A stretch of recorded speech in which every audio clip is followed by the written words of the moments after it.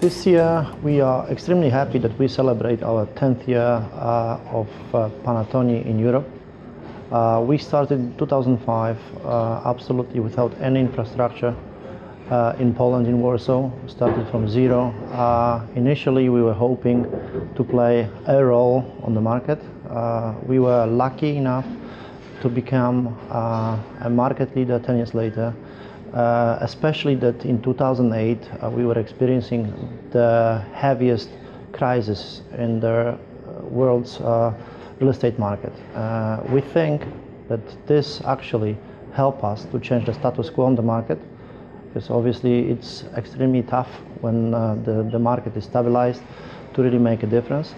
And we think that the crisis was the main factor that differentiated us from our competitors. Within this 10 years, we were able to deliver 3.1 million square meters in Poland of logistics space out of 8.5 square meter entire Polish market stock. It is pretty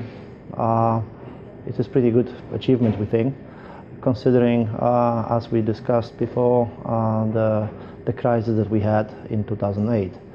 So out of 10 biggest transactions in Poland, we were able to deliver 6 out of them. Buildings for Amazon, each 120,000 square meters.